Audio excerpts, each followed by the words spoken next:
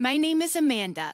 I'm 33 years old. It's all in the past now, but to find closure from an unpleasant memory, I'd like to share a bit of my story.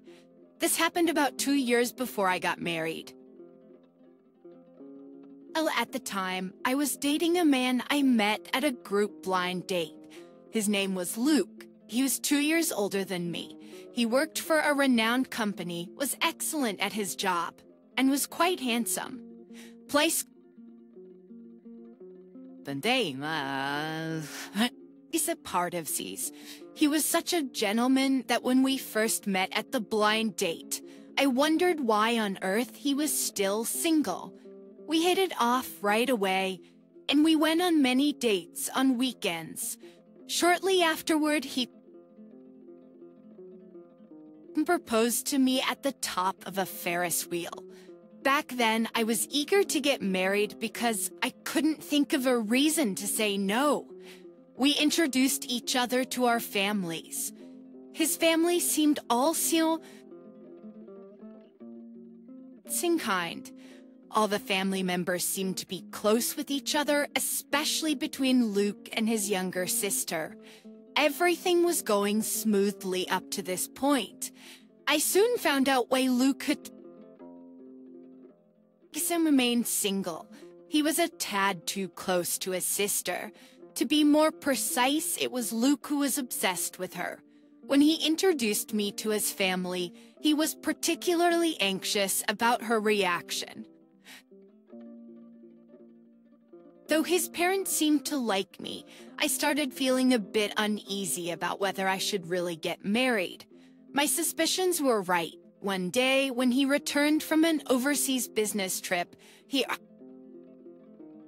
suggested a family get-together. So we all gathered at his parents' house. He told me I was practically family. It made me feel like I was accepted, so I happily agreed. After Luke shared stories about his overseas experiences, he started handing out souvenirs. First, he gave his parents some famous chocolates from the country he visited. "Oh, these look delicious," said his parents. Then gifted his sister a designer handbag. He bought it at a duty-free shop. "Oh, I've been wanting this bag for so long," she exclaimed. I was next. I wondered what he got for me. He chuckled without any hint of remorse. "Oops, I forgot," he said. The room filled with an awkward silence. I thought it was not a big deal because he simply forgot. I hoped his childlike nature would change after we got married. I tried to not care about it anymore and went home. I didn't bring it up since then because I felt like it might open up a can of worms. I was eager to get married. At that time, I was obsessed with marriage. After a while, Luke and I planned to go to an amusement park. Since he had forgotten to buy me a souvenir, I secretly hoped he would make it up to me this time around. As Kristen waited in front of the amusement park, I saw Luke waving at me from a distance. Looking closer, there was another person with him, his sister. I was taken aback as I wasn't informed about this. Well, it's been a while since we've been to an amusement park. Isn't it natural to bring my sister along? I wasn't told about this. We should share fun moments with family, right? It's not about, whether I told you or not. Geez, you're really narrow-minded. His sister looked awkward seeing the quarrel between us, so I tried to hold back my anger. But my frustration kept building. Well, I forgot my wallet. You have yours, right? In the end, I had to cover the entire amusement park entrance fee, and Luke only paid attention to his sister, not me. I was so dumbfounded. All I could do was look up at the sky. And then the defining day came. It was around my birthday. He forgot to buy me a souvenir and made me pay the entrance fee. I had put up with so much. I was hoping this time would be wonderful. Luke had made a reservation at a well-established restaurant. When I heard that, I was overjoyed, and all my previous frustrations vanished. A trio the day came.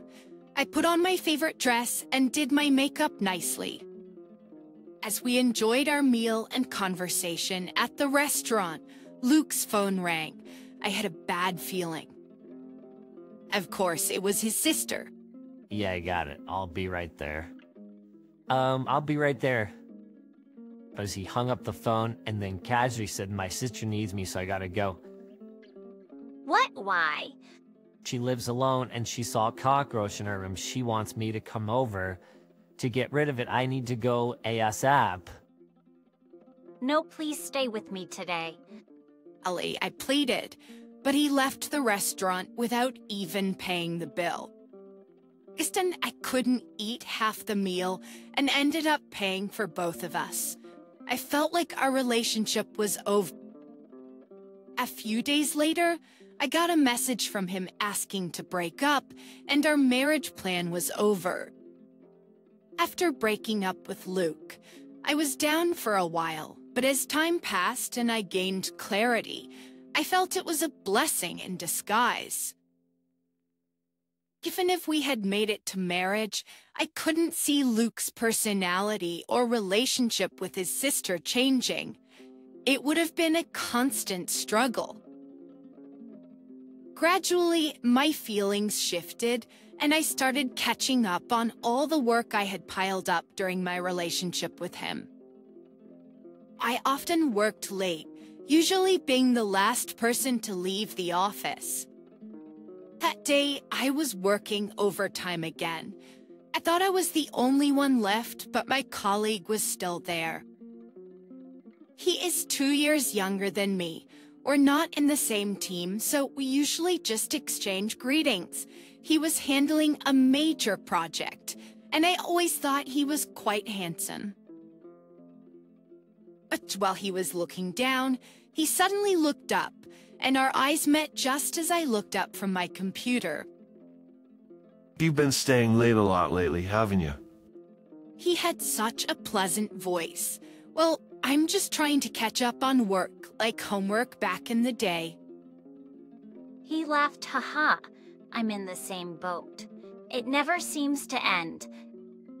It's different for you. You're tackling a big project while I'm just doing routine tasks.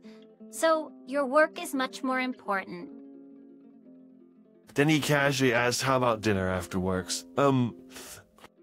After work, we went to a local diner and chatted over our meals.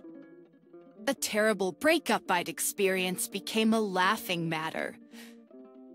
The one goal was me.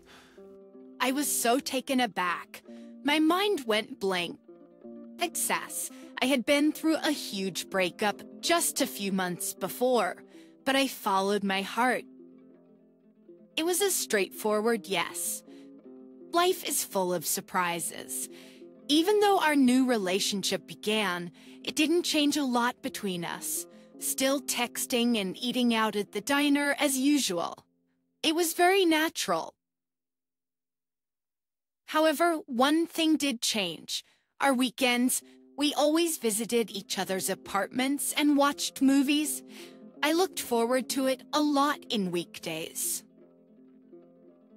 We dated like this for a while.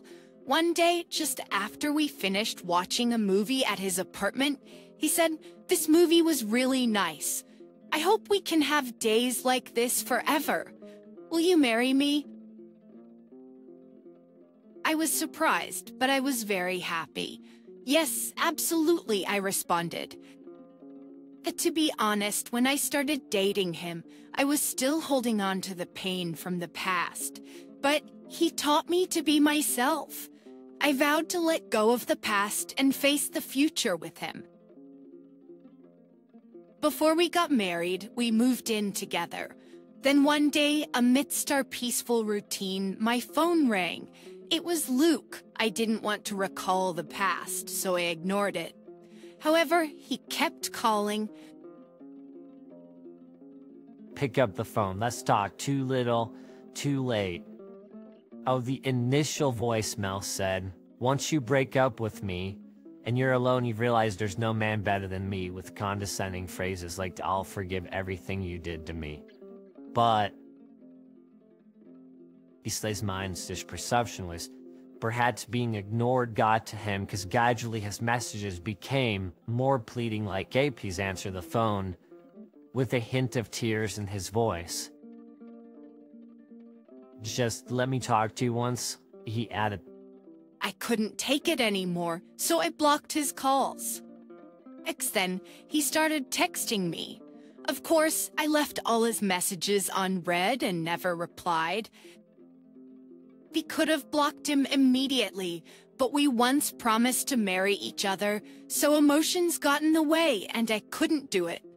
I figured it would be best to firmly explain the situation, so Bing replied to him. I'm glad you seem well. I'm getting married to my new boyfriend. Please don't contact me anymore. Getting married? Are you being forced? I'll save you. I'm your prince. I'll turn any crisis into an opportunity. I had to discuss it with my fiancé. I told him the whole story. I should just blocked him. Replying out of sympathy wasn't a good idea. When I honestly told him everything, he smirked. Leave this to me. Can I borrow your phone? I will reply to him instead of you, but don't tell him that. From then on, whenever Luke texted, my fiancé replied on my behalf. At first, the exchanges were just refusals to his pleading messages like, "Please meet me, let me talk to you." But as days went by,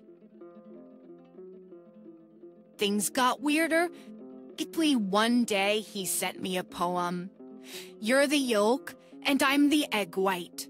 Without both of us, you can't make an omelet. Let's make one together." My fiancé and I burst into laughter. Then Luke sent a voice message saying, "Now listen to my feelings," followed by his self-composed love song. It was so hilarious. We laughed even harder. He kept sending what he thought were romantic messages, not realizing that he was actually communicating with my fiancé all along. It was really hilarious. Eventually, my fiancé said is getting no well. I'll meet him in person. Let's meet with your parents and your sister. I have something important to discuss. We weren't sure how he'd react, but we sent a somewhat leading message from our end. On the day of the meeting, me, my fiancé, Luke and his family met up at a restaurant. There was a tense atmosphere, but only Luke seemed to think that things would go his way, wearing a smug smile. However, when he saw my fiancé sitting next to me, he blurted out, "Who's that?" He is my fiancé. And he seemed to have forgotten about what I told him and said, but I proposed you first and I'm better than him, so it's your fault in the first place for not treating my sister right. But generous saying I'd forgive you. That's when my fiancé, who'd been quiet all along, spoke up. She clearly told you through the text not to contact her anymore. You probably forced her to say that, right? Actually, I asked him to reply to you instead of me. To that, finally, I clarified. Old Chihuahua. Geek's mouth hung open in shock. She's been mentally drained because you've been contacting her so often. That's why I've been the one responding to messages. You always looked down on her and berated her. There's no way a man like you could marry her. He calmly stated. But I proposed to her first. What was he even talking about? He still didn't get it. You're the one who said it's over, right? It's done. I'm marrying him now, so never contact me again. I firmly told him. What about me? Did you ever think about my position at work? This is outrageous. As he shouted and made a scene, his father, with a stern face, spoke up. Who's being outrageous here? You told us you had something to talk about, but what on earth were you thinking? You're the one who broke things off. Why are you still asking her to get back with you? Explain to me. His father's sudden outburst made Luke's eyes widen in surprise. Cars. Well, I announced at work that I was getting married. I would be embarrassing if I didn't get married. I wanted to find someone else, but I couldn't find the right one. I thought Amanda still liked me, so I thought she'd easily come back to me if I just reached out. Just for that reason? His father's face turned red with rage. Luke desperately looked at his beloved younger sister with pleading eyes. You're so disgusting. She really dislikes you now. You have to give up on her. It was shocking. Isn't being scolded, even by his dearest sister. Luke looked like he was about to cry. But I'm deeply sorry for my son's disgraceful behavior.